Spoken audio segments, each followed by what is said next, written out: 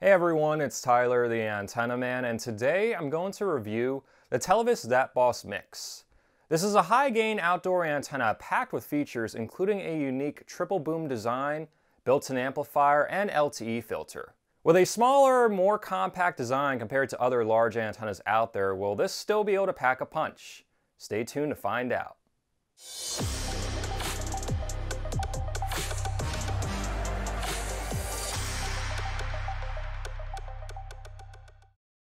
If you're seeing me for the first time, make sure to subscribe to my YouTube channel and hit that little bell icon to receive a notification whenever I post a new video.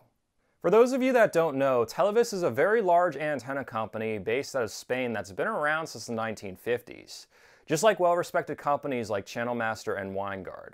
The company is vertically integrated, meaning that they handle the design, manufacturing, testing, quality control, and distribution of the antennas without having to rely on an outside source. If you decide to purchase this antenna, be sure to follow the link in the description of this video as it's not always in stock on Amazon. There are many highlights I want to bring up about the Televes DAT BOSS Mix. It has a very good build quality specific with high-grade anodized aluminum, high-quality ABS plastic, proprietary injected Xamax clamps, and stainless hardware throughout.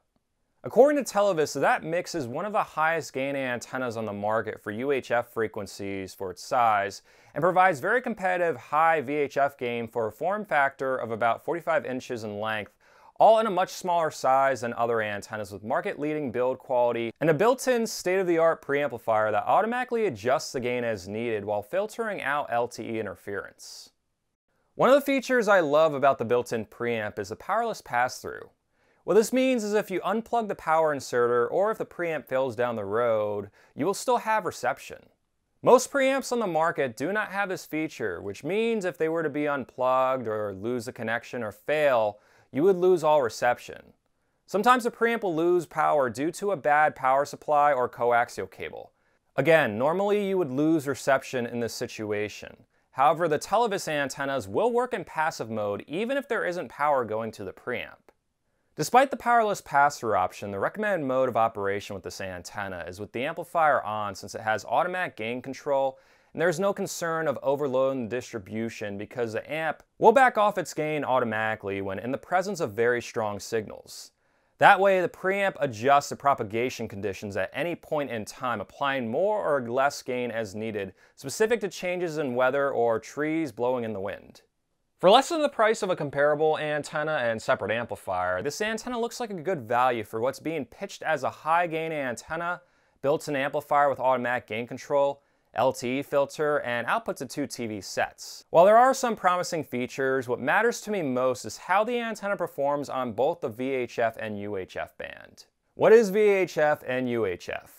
VHF TV stations broadcast on channels 2 through 13 typically require a longer antenna element to be picked up, while UHF TV stations broadcast on channels 14 through 36 are better picked up with smaller antenna elements.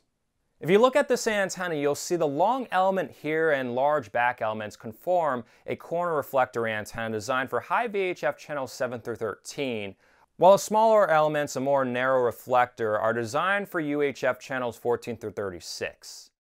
To find out what channels your local TV stations are broadcasting on, go to antennaweb.org, type in your address, and click that little check mark that says the antenna will be installed 30 feet above ground level, even if it's not, and it will provide you a list of stations you can likely pick up at your location. Look at the RF channel on each station. That's the channel the stations are broadcasting on. So, for example, WBRE 28 actually broadcasts on VHF channel 11.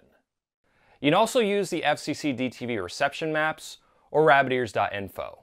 I attach links to both websites in the description of this video.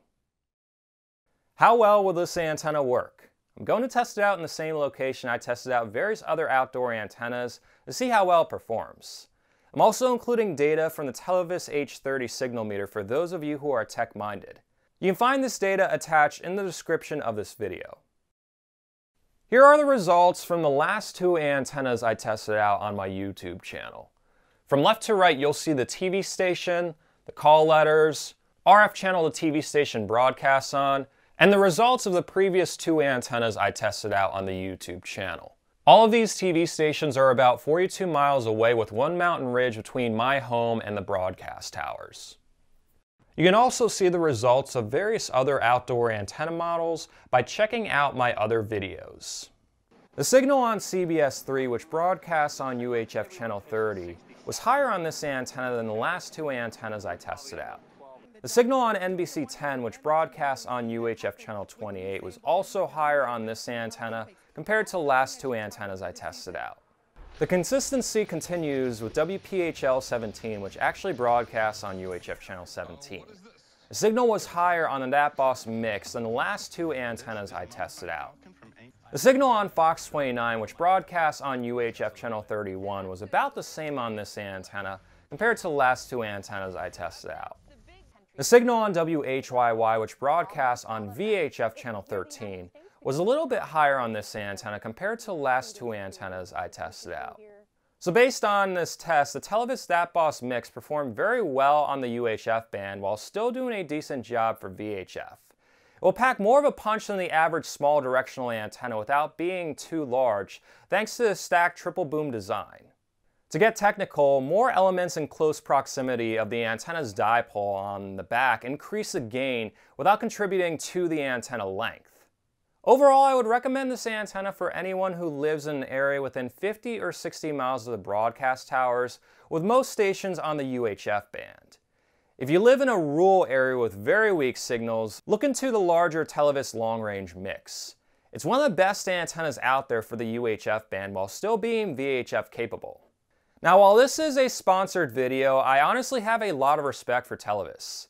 They are one of the few antenna companies out there innovating antennas and other over-the-air products.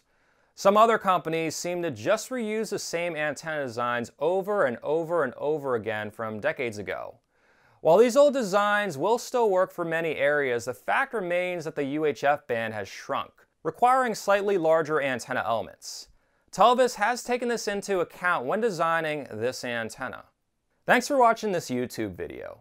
A huge thanks to everyone who supports me on Patreon or is a member of my YouTube channel. If my videos have helped you cut the cord and you'd like to help support them while gaining exclusive perks, such as behind-the-scenes content, access to my videos ad-free one day early, and direct contact with me, visit patreon.com/antennaman or click the join button in this video. If you're on Facebook, you can like my Facebook page at facebook.com/antennamanpa. If you're not on Facebook and would like to receive email updates when I post new videos, feel free to sign up to my email list. I attach a link in the description of this video. Stay tuned to my YouTube channel for more cord cutting and antenna related videos, and have an awesome day.